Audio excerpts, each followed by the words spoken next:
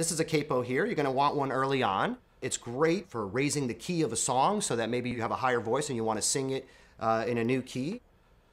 That's normal, right?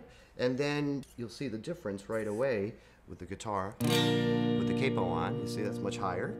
Sometimes you want to learn a song and it's too hard. You could use the capo to use chords that you know to play a song that's in a different key. You just put that like that, you clamp it on, easy.